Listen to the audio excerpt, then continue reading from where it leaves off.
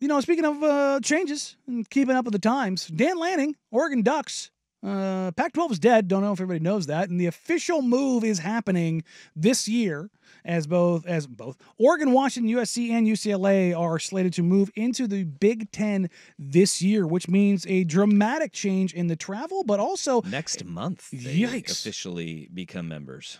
Get the patches on the jerseys even. Look at that. On-field logos, wow, the whole shebang. It's going to be weird to see the Big Ten logo on I saw a recruiting photo of a Cal recruit with an ACC logo. On the patch? It was weird. Yeah. It looks... He was doing the whole USC and Oregon thing. were both doing that with their logo, the conference logos, and it looks very strange. Seeing it on the field is going to look really weird. Yep. Speaking of seeing it on the field, the Oregon Ducks and how they look on the field might look very different, according to Dan Lanning. Ultimately, in my opinion, winning football is winning football, and it starts in the trenches. And that's, you have to be big up front. You have to be able to win on the line of scrimmage. I don't think that formula changes, but like what we're doing right now in the office is truly studying some of those opponents that we're going to be seeing next year. Yeah. And you want to start to incorporate what are the things that you might have to do that are different for those opponents and not install those the week of the game, right? You want to start to prepare for those in fall camp. So there might be a package here or two that we have to carry that's a little bit different for some of the teams we'll face, but ultimately what's going to win games is us playing our best ball. And that formula hasn't changed regardless of what conference you're in or who you're playing. That was when he was on the herd with the herd yesterday. And look, I think a lot of people are being like, oh, what does this mean? Whether it is the cold weather games that you're going to have in November when you go to Ann Arbor and when you go to Camp Randall for Wisconsin and Michigan. But I think of it as stylistically, football is so much different and it's so regionalized. And in the Pac-12, it was offensive heavy, right? And kind of the great thing about teams that were dominant in the Pac-12 10 era is that they stepped it up on the defensive side of the football. And obviously we saw, Washington's defense was much improved last year, and they had dudes at every level of the field, and they ended up being conference champions and going and playing for a national title last year. USC in their heyday, in their big run, they had defensive dudes every single level. You had NFL caliber talent. Oregon, their two runs in the national title games that they had, they were not highly coveted recruits largely, but they had NFL players at every single level of their defense. And we've seen, obviously, with Dan Lanning, his priority as a coach is to recruit very well on the defensive side of the ball. I think when you hear Lanning say that, and stylistically the differences that we're going to be seeing, I think you can look back to what we saw in the spring game, and albeit a small portion of what we saw in the spring game is when you saw quarterback, going under center a few times. Oh, right?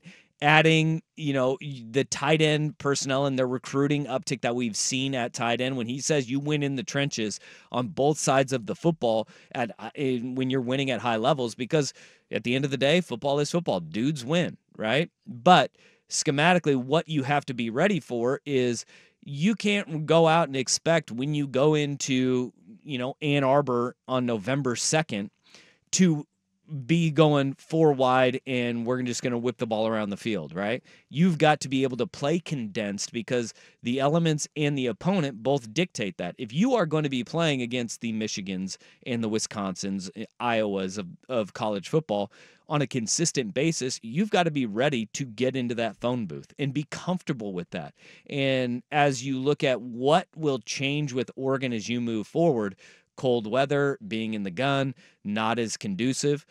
Maybe we do see a little bit more of guys going under center at Oregon. You see the quarterback under center and turning around, handing the ball off, because it does change your angles, not for your blocking, for your running backs, and what you have the ability to do off play action when you do want to take those shots deep. That the pro style, when you see that, you don't see just Aaron Rodgers, even when he was in Green Bay, right? Just sitting back in the gun. He was more comfortable in the gun. We know that about Aaron Rodgers.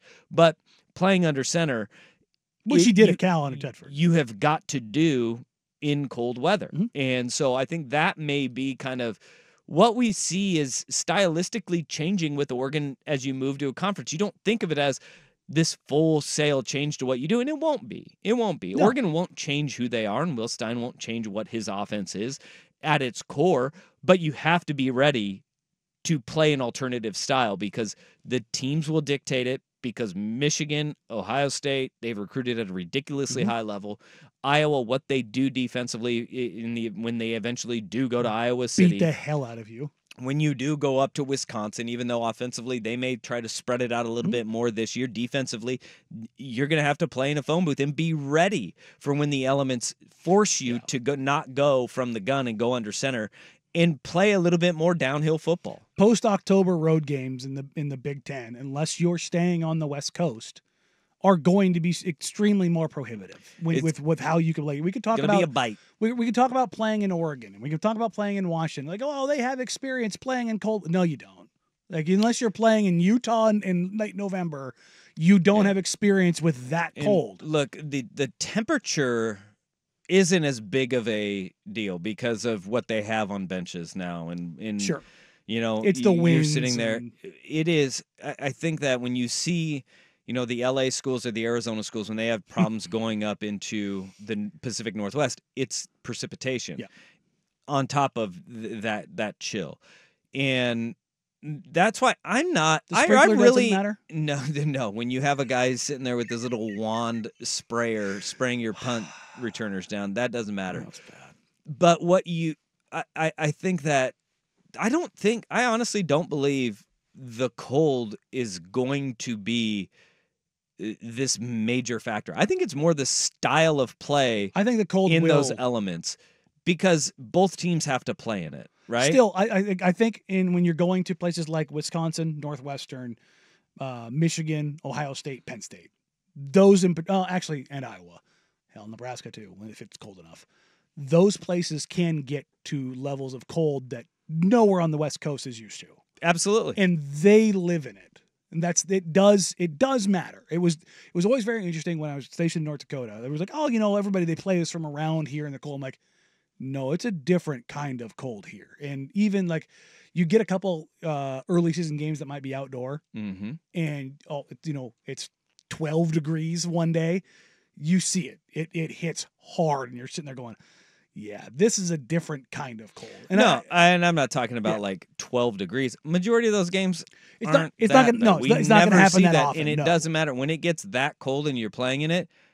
No matter who you are, no matter how used to being in New York, when you hit somebody, it sucks. It does, but we've seen this also in the NFL. This sucks. Look at Miami and Kansas City. Yeah, one team was significantly more used to that weather, and it does bear out. But yes, the precipitation, and if it does, heaven forbid it snows. As much as we're like, oh, snow game, awesome, that kind of impact is real. Yeah. Because those teams, they are built for that. Because look at the quarterback play that's come out of the Big Ten for the last 20 years. And it's more predicated on, again, that pro style, not driving the ball down the field. And I do think that we have seen a lot of the Pac-12 teams go up, and whether it's Washington, Oregon State, going to Pullman late in the year. Mm-hmm. And getting it snatched. But that is also like, it hasn't been the LA schools, the Arizona schools, they have the issue going up there.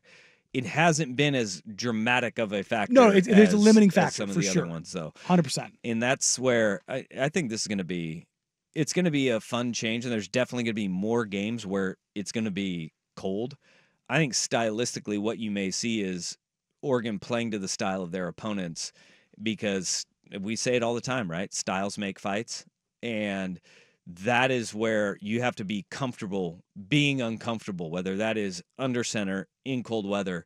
And it's kind of a refreshing thing to hear Lanning say, this is our approach and this is how we're attacking it right now, whether it's X's and O's wise, whether it is the familiarity with the areas. And I know this, that they have gone out, like, in one thing that the Big Ten has always kind of preached is that they welcomed all the new schools with open arms. Mm-hmm. They've gone out and they've done, like, months ago, the pre-scouting of where you go, where you stay, what catering companies, what your transportation to and from all the areas.